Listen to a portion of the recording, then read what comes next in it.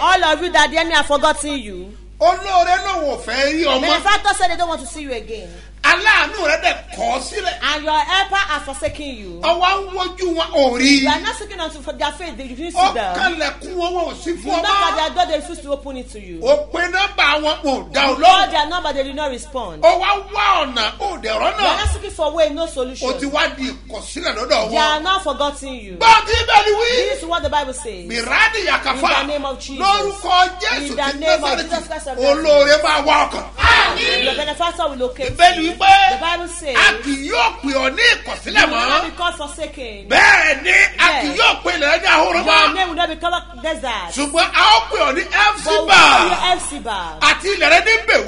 And Beulah. Because the Lord is there with you. I will marry your word blind. In the name of Jesus. It is so. I stand as a representative of God.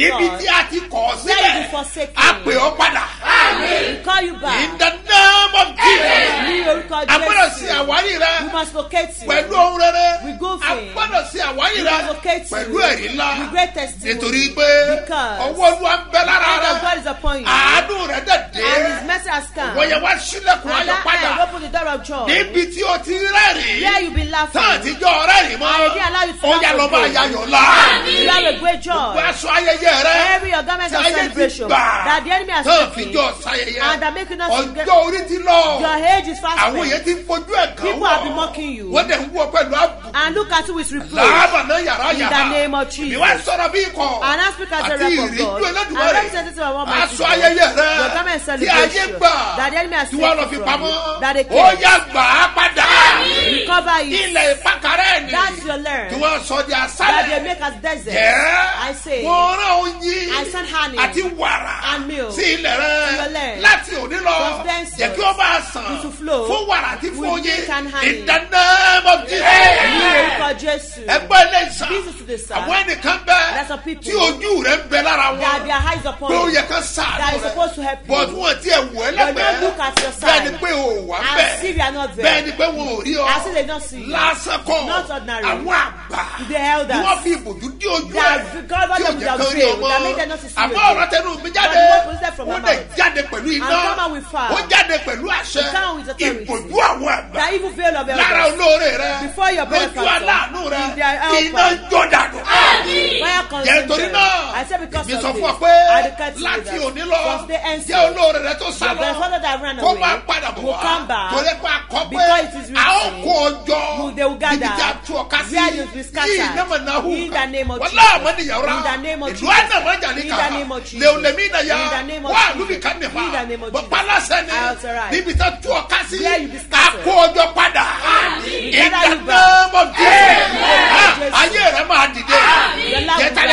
Who is that? That heard my voice. That shared this program. Busy. In the name of Jesus. Before you delay your testimony. That makes you not to share your testimony. Share this program. Share your testimony. In the name of Jesus.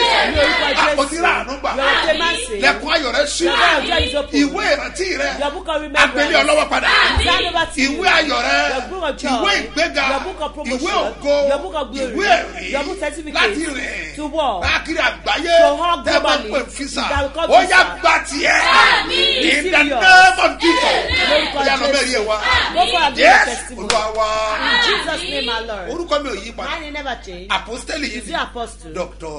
S.M.O. Mustapha J.P.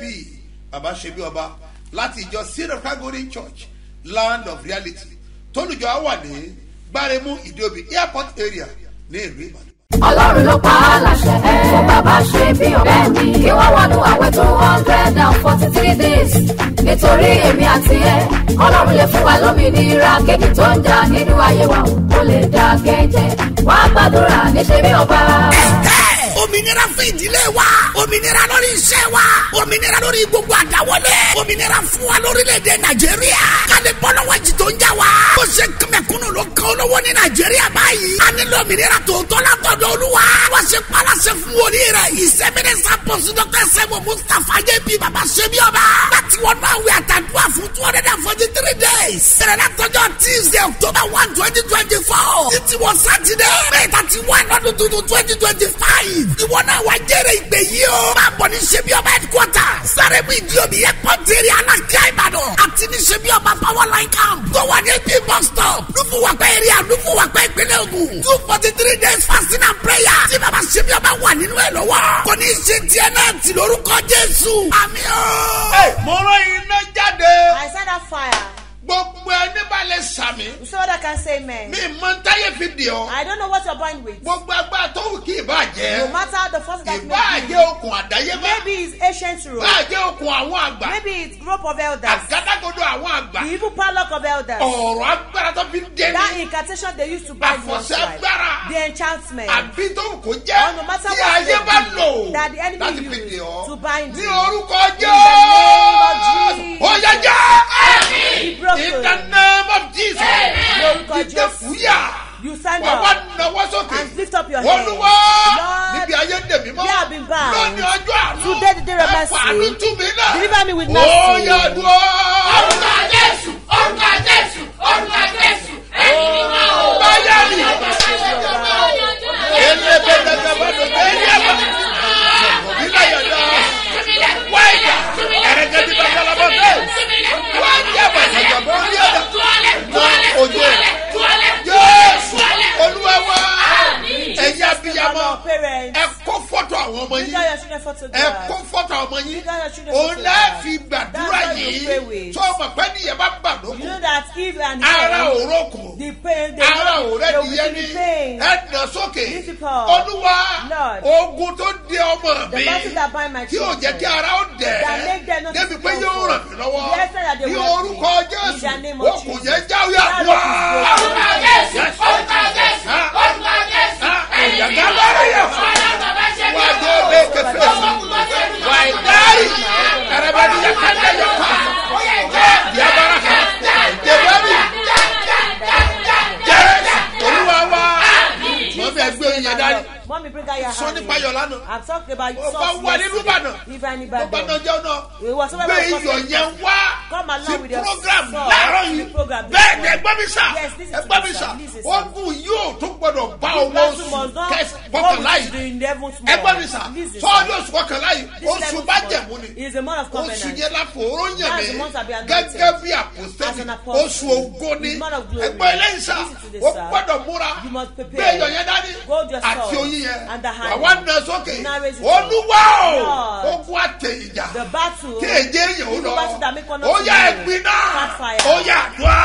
Orúkọ Jésù, orúkọ Jésù. Yẹ́rẹ́bà. Ìyàbí nábà. Ẹ̀yin ni wọ́n o. Ọlọ́run bàbá ṣe bí ọmọ. Owó tó yọ ẹ̀jẹ̀. Ìbá náà nábà sà. Ẹ̀yà yẹ gbẹmọ náà gbọdọ̀ mọ́lá. Fẹ́ẹ̀sì kìlìbà. Yẹ́rẹ́bà. Èyí nábà. Yẹ́rẹ́. Olúwa wa. Àṣẹ́rẹ́. Ó tẹnu mi jáde. Ó dẹ̀ jáde bí iná. Ó bí ẹ̀nà yà. Ó kun àwọn àgbà.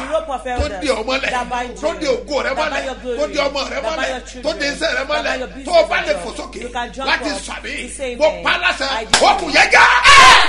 In the name of Jesus. O ti rà ànúgbà. Jésù Olúwa wa. Jesus name, my Orúkọ Lord. Olúwa. In the name of the Lord. Dáyé àti ọ̀. That created the heaven and the Gbẹ̀yìn ọmọ Ọlọ́run. all the children of Ṣé gbọ́ mi? God. That's hearing Mo me. sọ fún ọ pé I declare to you. àdúrà rẹ gbà Your lónìí. prayer is answered today. Ayé àdìde. Your that will Ẹ̀gbọ́n ẹ rise. máa múra rẹ̀. Please to get ready. Gbogbo ẹ̀ tó bá wà nínú So Ìbàdàn. that's in Ibadan. Gbogbo bá nà jẹun náà. But some of course, Àkànṣe ní àdúrà yìí. this prayer is a Ọ̀pá special wà nínú àwẹ̀ one. àti àdúrà Our fasting tó and ní prayer, agbára. a powerful Òní word. ní ọjọ́ yẹn pé ọgbọ̀n. It's got 30 tá a ti days wà that we have nínú been àwẹ̀ in fasting àti àdúrà. and prayer. Gbogbo ẹ̀ tẹ́ ti ń ṣiṣẹ́. All of you that have been Tẹ́ working, tààtì. that you fail, Tẹ́ ẹ̀ tí ìṣàṣeyọrí. that you not Mo succeed. fẹ́ fojú kan I want lórí. to cite this Ogun tí today. ń dá ọ̀padà sẹ́yìn. The battle of A fẹ́ setback. dín pẹ̀lú We want to deal with ẹ̀. it. Ẹgbẹ́ mi sà. This is A sad. fẹ́ kí ọ̀rọ̀ rẹ kó We gbọ́. want your case. Mú iyọ̀ yẹn dání. Come along with the Láti sword. gbàdúrà. That's how we pray. Pẹ̀lú oyin tí bẹ lọ́wọ́ With the hand in rẹ̀. your Bẹ́ẹ̀ hand. ni. Yes. Àdúrà ní gbà. It's prayer that has to Agbára òkè rest. gbà. And no power. Pálásẹ̀. How to rise. Wọ́n àwọn àgbà. Every hand of Lára us rẹ̀. in your Ó yá life. gbiná. Àmín. In the name of Jesus. Wà á dẹ̀ ṣe bí ọba. Jésù Olúwa wa. In Jesus' name, our Lord. Ìyàwó ìwé mímọ́. Let's check the Holy Bible. Láti wo ẹsẹ̀ wúrà wa. To examine our golden verse. Wọ́n ní òwe Galatia. And the book of Galatians. Orí kẹfà. Chapter 6. Ẹsẹ̀ kẹsàn-án. Verse 9. Òwe Galatia. Galatians. Orí kẹfà. Chapter 6. Ẹsẹ̀ kẹsàn-án. Verse 9. Òwe báyìí pé. It says that. Ewu tẹ̀lé mi. Say after me. Ẹ má ṣe jẹ́ kí agara dá wa ní rere ṣe. And let us not be weary in well doing. Nítorí àwọn ó ka. For the whole season. Nígbà tí àkókò bá dé. Nígbà tí àkókò bá dé. Nígbà kejì. The second ẹ time. má ṣe jẹ́ kí agara kó dá wa ní rere ṣe. Ẹ má ṣe jẹ́ kí agara dá wa ní rere ṣe. Nítorí àwa ó ka. Nítorí àwa ó ka. Nígbà tí àkókò bá dé. Nígbà tí àkókò bá dé. Ìgbà kẹta ó kà The pọ̀. third time we will 1, 2, go. Ẹ má ṣe jẹ́ kí agara dá wa ní rere ṣe. Nítorí àwa ó ka. Nígbà tí àkókò bá dé. A ó ka o. Bí a kò bá dúró. A ó ka o. Bí a kò bá rẹ̀wẹ̀sì. ohun gbogbo tí a bá ṣe ò ní lérè. Mo gbàdúrà. I pray. Ìmọ̀gbà tó ti ń fúrú mi. I don't know why you be sowing your seed. Ṣùgbọ́n àkókò But it's high tọ́ time. lórúkọ In the Jésù name ó yá of lọ Jesus. kórè. You harvest. Olúwa sọ fún mi pé When the Lord told me, orúkọ ọjọ́ the name of the yóò máa church jẹ́ will seed be of ìjọ Christ irúgbìn ti golden Kristi. church Àgbàlá seed of wúrà Christ ìjọ ó jẹ́ kí n mọ tán pè ní irúgbìn That means lọ God kọ́ mi lẹ́kọ̀ọ́ wants pọ̀ to see. God lára give me a preaching irúgbìn about irúgbìn seed. ṣe pàtàkì Seed is very gbogbo ẹ̀ tẹ́ ń important. gbìn sísẹ́ All of you that ẹ serve kàn the mọ́ work of dúpẹ́ God, ní just thank ọjọ́ ọ̀la God. rẹ ti dára Because your àwọn future is ọmọ bright. rẹ Your ọjọ́ children, ọ̀la wọn ti they dára have a brighter àwọn future. ọmọ ẹ lọ́la rẹ Your children are your future bẹ́ẹ̀ tomorrow, ni yes. àdébíàkà In the name of Jesus, in the name of lórúkọ Jesus, Jésù in the name of gbogbo Jesus. irúgbìn rẹ ló All your seed that o you're máa sowing, kórè rẹ lórúkọ Jésù. you harvest Yóò in dẹ̀ dára. Jesus' name. Gbọ́ lọ́jọ́ It's bí very òní. true. All today birthday Wedding celebrant. anniversary. Or wedding Mo kí pé ẹ anniversary. kú oríire I o. congratulate Ẹ kú you. oríire o. I Mo ń kí ọ kú congratulate oríire you. I báyìí. congratulate you Lórúkọ now. Olúwa. In the name of Ọdún the tó Lord. wọ̀ yìí. This year, Wọ́n mọ̀ kí ọ kú oríire. you be congratulated. Gbàdúrà fún gbéyàwó I yẹn. pray for your Kò ní marriage. dàrú láéláé. It will never Àánú wá scatter. orí. The mercy Ayé locates rẹ you. dé. Your life will Wà á dẹ̀ rise. ṣe bí You ọba. reign as Jésù king. Olúwa wa. In Jesus' name, my Happy Lord. birthday. I call your joy And happy wedding Ẹ̀sìnkú ayé ìgbéyàwó. Lórúkọ Olúwa. In the name Ó máa of rí the Lord. àánú gbà. Your pay Sọ pé mercy. màá rà àánú gbà. Say, I will pay mercy. Màá rà àánú gbà. Say, I will pay Pé ní mercy. dáadáa. Listen to this very well. Kò sí tọ́lọ́wọ́ lè ṣe. There is nothing hard for God to do. Bẹ́ẹ̀ ni Yes, èmi mọ̀ I know, pé kò and I'm sí sure ohun tí that Ọlọ́run there is ò nothing ṣe bọ̀. impossible for O God to gbọ́dọ̀ do. gbàgbọ́ pé But you must believe o that lè ṣe. you can do it. Woman yẹn sọ pé The woman ó said ní ìgbà tó ń bí ọmọ. when she gave birth to Ó a bí child pẹ̀lú operation. with operation, Láyọ̀ àtàlàfíà. safe, Ṣùgbọ́n nígbà díẹ̀ sí but few ó ní times àyà rẹ̀ wá they jèsì lọ. said she had Wọ́n gbé hold lọ in the sí chest. They hospital. took her to the Wọ́n ní wọ́n sọ hospital. operation ni. They do the Wọ́n sọ operation. pé And tá a bá told parí them, operation after the operation, bó o ṣe rọ́mọ yìí o as you see the kò ní baby, lè rìn mọ́. you will not be able to walk. Abíyáwó onígbọ́rù yìí. Which mother will Ẹ hear má that? sọ operation. He said, don't do the Ẹ operation. filẹ̀. Just Ó dẹ̀ leave him. gbàgbọ́. And she Ó dẹ̀ believed. gbàgbọ́. She Àṣé believed. àyà ẹ̀ lè Not padà knowing jáde. that the later Ó can lè come padà out jáde can later láìsí come out operation. without Ẹ the gbọ́ láti operation. ẹnu mọ̀mọ́ They yìí. confirm from that woman. Orúkọ yín mọ́mì àti ibi tẹ́ ti wá. Orúkọ mi ni Animot Shadia Ọ̀jẹ̀díjì láti Abẹ́òkúta. Kí ló ń tọ́lọ̀ ń ṣe fún yín? Ọlọ́run ṣe bí ọba, ó jọ mí lójú, ó ṣoore àṣepé nínú ayé mi lórí ọmọ tí mo pọ̀n sẹ́yìn. Láti ìyá 2018 ni mo ti ń tẹ̀lé Babasebioba tán wá sí Nàwárùdín l'Abẹ́òkúta, mi dẹ̀ rìgírẹ́tì. Ó dẹ̀ ṣẹlẹ̀ pé ní last year mo lóyún ọmọ yìí, mo dẹ̀ fi operation bí.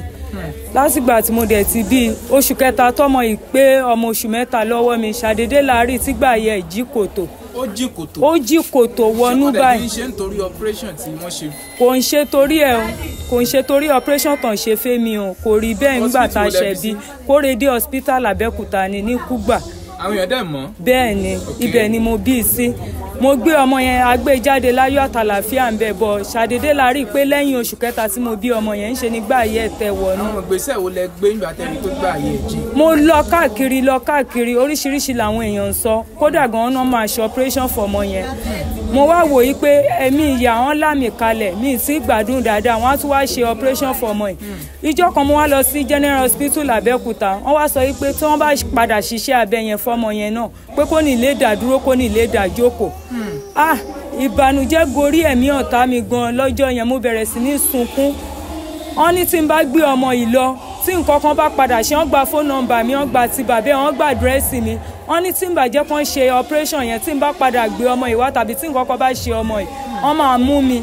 Mo ní Ọlọ́run ṣe bí ọba ó máa gbà mí wá gbá mi lágbàtàn orí àṣepé ló máa ṣe fún mi lórí ọmọ yìí. bíjà yẹn ṣe jì náà ní picture tẹ́ fi hàn wá. bí bẹ́ẹ̀ ni mo ṣe fi wọ̀nyí yẹn mo wá fìgbà gbọ́ mi gbé ipe tó bá ti di ọ̀la máa gbọ́ ìrè òwúrọ̀ máa na ọmọ ìsókè nínú ilé mi ní agbára láti wá sílùú fún àpẹ torí mi náà ara mi ò tí ì lè dáadáa kan lọ títì mo wá ń sọ fọ́lọ́run ṣe bí ọba mo ní tó bá fi lè ṣoore àṣepé ìfún mi lórí ọmọ Ísírẹ́lì November 1st Friday tó ń bọ̀ ní ọjọ́ ìbí ẹ̀ máa wá jẹ́rìí lórí òkè yìí ìgbáyà yẹn dẹ̀ dì padà mo dúpẹ́ lọ́wọ́ Ọlọ́run ṣe bí ọba ìgbáyà yẹn ti dì padà mo gbé wá òun ni mo pọ̀n sẹ́yìn ó ti bọ̀ sípò ó ti dì padà ó ti dì padà. ìgbà ìyà tẹ́ ẹ fi hàn wá pé ó jìn kòtò mọ̀ ló dì padà yìí. ó ti dì padà o. hospital wo ni wọ́n ti rí ṣe.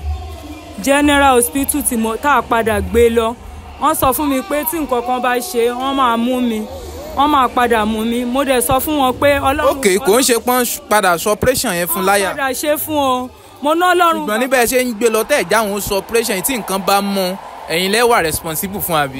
bẹ́ẹ̀ni wọ́n sọ bẹ́ẹ̀ fún mi. bó o wá ní gbàyà ṣe dí láì dọ́dọ̀ dókítà. ó dí o kódà gan ó dí Ọlọ́run bàbá ṣe bí ọba mi ò rí mo ń ríṣẹ́ ọwọ́ ẹ̀ torí mi tẹ̀ lè wá sílùú fún àpẹ mo ń rí. kí n bàbá fún yín pé ká ẹ lò fún. bàbá ò fún mi ní nǹkan kan èmi àti wọn ò ríra o yàtọ̀ sí rí òwúrọ̀ tí mo ń gbọ́ ọmọ òjò orí afẹ́fẹ́ ni mí o wọn ò fún mi ní nǹkan kan o wọn ò fún mi ní anything. ẹ tí ì rí àbárí dòní. mi ò tí ì rí wọn rí mo iṣẹ́ ọwọ́ wọn ni mò ń rí. àyà tó dín kò tó mọ̀ dé padà. ó ti dín padà. ẹ ṣí aṣọ yẹn jáwìn yìí orí. ó ti dín padà o àyà tó jí kòtò wọnú ọmọ oṣù mẹ́ta la ṣàdédé rí i pé gbà ayé ẹ̀ jí kòtò ayé ẹ̀ ti dín padà o mo dẹ̀ sọ fọ́lọ́run ṣe bí ọba pé tó bá máa fi pé ọdún kan máa wá ṣe ẹ̀rí mi nílùú fún àpẹ o Ọlọ́run ṣe bí ọba ó ṣoore àṣepé fún mi o.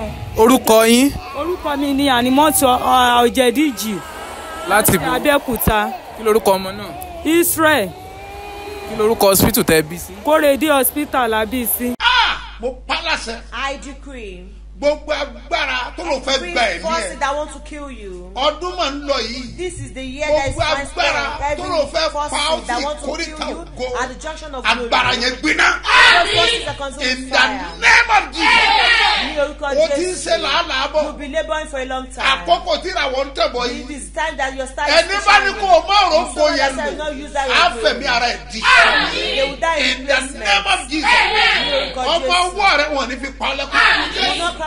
ọmọ tó tinú rẹ jáde wọn ní fi pa ọ́ lẹ́kọ̀ọ́ in the name of Jesus wà á dẹ̀ ṣe bí ọba Jésù Olúwa wa gbọ́ eléyìí ọmọ tó ń pè ní ìgbésẹ̀ ìgbésẹ̀ máa ń jẹ́ kí ìrìn àjò èèyàn ó yá step will make one journey to be fast ìgbésẹ̀ ni step mo yẹ gbé gbésẹ̀ that child took a step and she see the mightiness of God. ẹgbọ́n mi sà májẹ̀mú burú gan the covenant is very tough. kò sí májẹ̀mú tá a lè fi wé májẹ̀mú ti orí àgbélébùú. Or the cross. The book of Isaiah. Chapter 62. Chapter 62. Verse 4. Verse 4.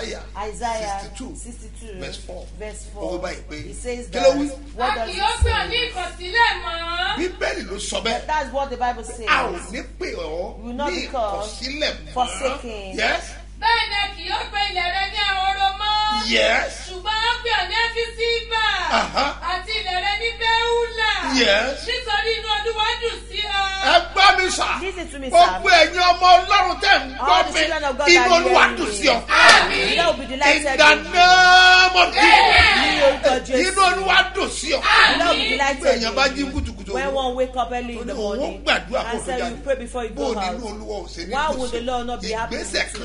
Ìgbésẹ̀ kan nìyẹn. Mo ti kéde sí gbogbo èèyàn. I've announced everybody hearing that. Bọ́ wà ní Ìbàdàn bí oyin rẹ̀ dání, bí iyọ̀ dání, mọ̀ sáré bọ̀ ní headquarters nínú Ìbàdàn.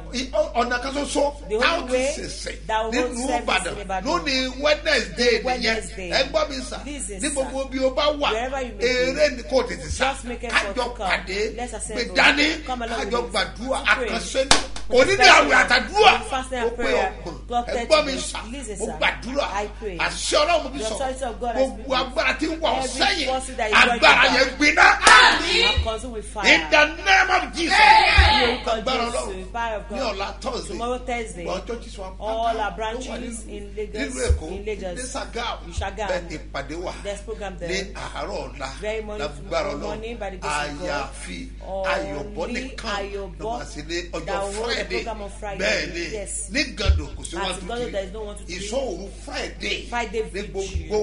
That all of us will meet to be powerful. Dark source covenants come along with this. We want to pray with that hand. Yes, listen. It's not present with you. Your faith must not be sensitive. In the name of Jesus, because you will not become forsaken. There's a covenant that must stand. The authority must take place. I'll show you the secret. Or what they call prophets. In the name of Jesus. In the name of Jesus. Authority comes from God. In the name of Jesus. Oh my God. What are you?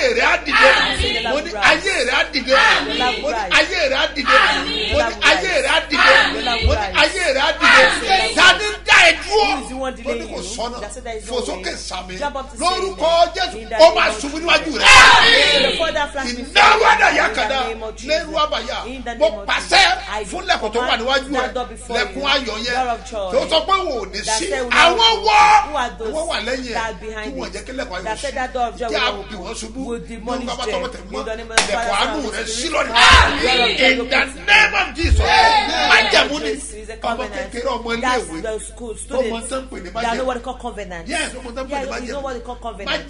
That covenant. And one miraculous thing is like engineer. Let's hear the voice of that woman. Bàbá ẹ káàárọ̀ o. Èmi náà ti lẹ́rìí o. Mo lẹ́rìí lérí àwọn ọmọ. Mo lẹ́rìí nínú ayé mi. Mo dúpẹ́ lọ́wọ́ Ọlọ́run ṣe bí ọba. Orúkọ mi ni Ayọ̀ láti ìlú Benin. Mo dúpẹ́ lọ́wọ́ Ọlọ́run ṣe bí ọba tó ń ṣe bẹbẹ ní ìdílé mi. Ọmọ mi kan ni wọ́n gbé wá pé wọ́n fẹ́ ṣe operation fún ní àìníà. Ṣùgbọ́n mo ṣàní kó ń gbé wá sí ọ̀dọ̀ mi. Àwa bẹ̀rẹ̀ sí gbàdúrà fún nípa òróró àti omi bàbá ṣe bí ọba tá ń gbé sí ìrì òwúrọ̀ láràárọ̀ àtàlẹ́. Nípa òróró àti omi yẹn àníyàn yẹn ṣáà disappear. Àmọ́ bó ṣe disappear. Mo ti ṣàdúpẹ́ lọ́wọ́ Ọlọ́run pé ṣe operation yẹn kíní. Ẹlẹ́kejì mo dúpẹ́ lọ́wọ́ Ọlọ́run ní orí àkọ́bí ní orí last born mi. Ó fẹ́ kọ WAEC. Ó kọ WAEC. Ó wá ní bàbá ṣe bí ọba pé òun fẹ́ ṣiṣẹ́ kó ń san ọrẹ májẹ̀mú. Ó dẹ̀ lọ ṣiṣẹ́ oṣù kan lẹ́gbàá tó parí secondary school. Òun san salary fúngbà tó máa dé. Ó wá ní kí fún ní account bàbá ṣe bí ọba pé òun fẹ́ san ọrẹ májẹ̀mú. Ó dẹ̀ san ọrẹ májẹ̀mú yẹn. Ó dẹ̀ san ìdá 10 sí. Ó wá sọ fún Ọlọ́run ṣe bí ọba. Ọlọ́run ṣe bí ọba tí ìyá mi ń sìn tọ̀sán tòru. Òun fẹ́ kọ WAEC lẹ́ẹ̀mejì. Òun fẹ́ kọ JAMB lẹ́ẹ̀mejì. Òun fẹ́ wá admission tì ní university. Mo dúpẹ́ lọ́wọ́ Ọlọ́run bàbá ṣe bí ọba lẹ́yìn ìgbà tó san ìdá 10 àti ọrẹ májẹ̀mú. Ọlọ́run gba gbogbo ògo. Ó kọ WAEC yẹn successful. Ó mí gbogbo papers ẹ̀. Ó tún lọ kọ JAMB nílùú ibi tí mi ò mọ̀. Ọlọ́run gbá láàánú dìde sí lọ́hùn yẹn. Ó kọ JAMB yẹn successful. Papers ẹ̀ náà tún jáde. Mo dúpẹ́ lọ́wọ́ Ọlọ́run bàbá ṣe bí ọba gbà tí admission máa jáde. Orúkọ ẹ̀ jáde ní oṣù yẹn. But all down the 2nd of October, bàbá wa ní ká sọ̀rọ̀ májẹ̀mú 1, 2, 3, 4 and 5 ká dẹ̀ ní àwẹ̀ àtàdúrà. Bágbára wa bá ṣe tó, mo dúpẹ́ lọ́wọ́ Ọlọ́run. But all down the 2nd of October làwọn ẹgbẹ́ wa pè pé òun máa rórúkọ ẹ̀. Mo ní kó má wọrí. Pé ọmọ ẹ̀ ti sọ̀rọ̀ májẹ̀mú ẹ̀. Ó dẹ̀ sọ ìdá 10 ẹ̀ pẹ̀lú ìgbàgbọ́ ẹ̀ pé orúkọ ẹ̀ máa jáde. Mo dúpẹ́ lọ́wọ́ Ọlọ́run ọ̀la ìtò ìṣẹ́ Ọlọ́run kù. Orúkọ ẹ̀ jáde ní yunifásitì. Bàbá ẹ ṣeun. Ẹgbẹ́ ọwọ́ sókè. Lift up your hands. Ọlọ́run àánú o. God of mercy. Ọlọ́run àánú o. God of mercy. Ọlọ́run àánú o. Ẹnìkan bẹ́ẹ̀ ní ìkórìtà kò yé mi. Àánú nìkan ló lè dáhùn sí ọ̀rọ̀ ẹ̀. Fọ́ọ̀nù sàmì pẹ̀lú agbára. Níbi tó wà yẹn, àánú gbé ọ jáde. In the name of Jesus. Májẹ̀mú kan bẹ nínú ìwé. Kò lè yé ènìyàn. Májẹ̀mú kan wà mẹ́.